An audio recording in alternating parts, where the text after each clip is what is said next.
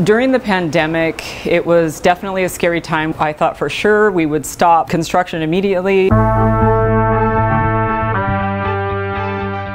Despite our employees working remotely for the past 5 months, there's been a team of people dedicated to ensuring that our 1500 Shoreline location opens on time.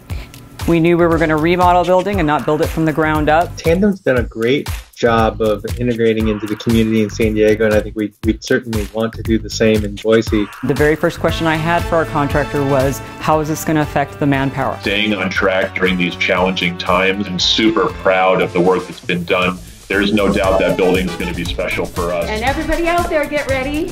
On the count of 3, help me out here. 1, 2, 3.